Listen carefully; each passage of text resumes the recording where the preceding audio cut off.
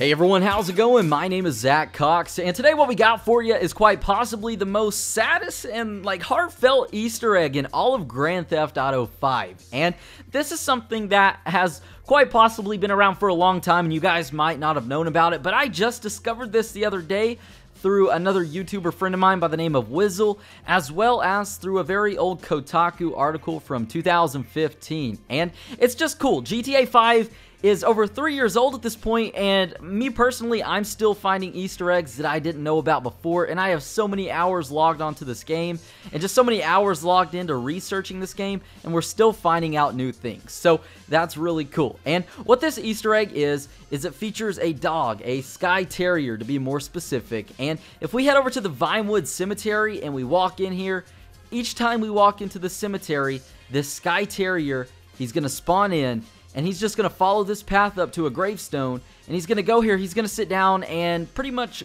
guard this gravestone of what we could guess is maybe this dog's former owner who passed away, of course. So that's very interesting, and say we leave the cemetery and come back, the dog will despawn from the gravestone, only to respawn in at the entrance and walk back up the same path to the same tombstone and just sit there and guard it. And each time it spawns in, sometimes it might spawn in a different color, or it might just have a different colored collar, but other than that, it's the same dog doing the same thing over and over again. So that's really cool, and that's not the full Easter egg. This Easter egg, believe it or not, goes all the way back to 19th century Edinburgh, Scotland, and this is really, really cool. And to be specific, it has to do somewhere between the year 1860 in 1872. So that's very interesting. That was a long time ago. And basically what this is this old story of a Skye Terrier,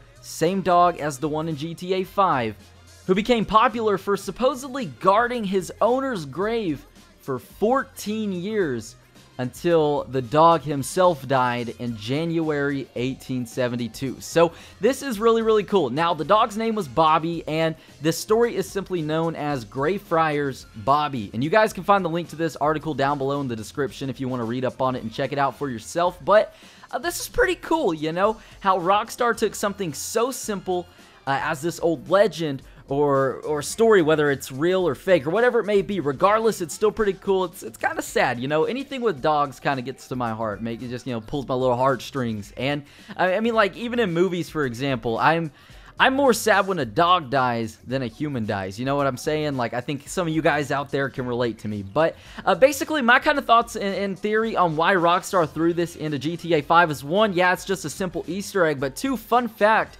Rockstar North's headquarters is actually located in Edinburgh, Scotland, the same place and town and city location and area, whatever you guys want to refer to it as this story, Greyfriars Bobby. So that is really, really cool, and I thought I would just share this with you guys because I personally didn't know about it, and I know there's some of you out there who didn't know about this as well.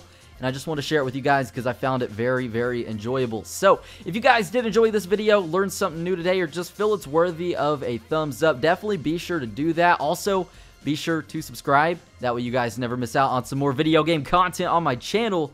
But with that said and out of the way, I believe that's just about it. You guys all take it easy. Have a safe one.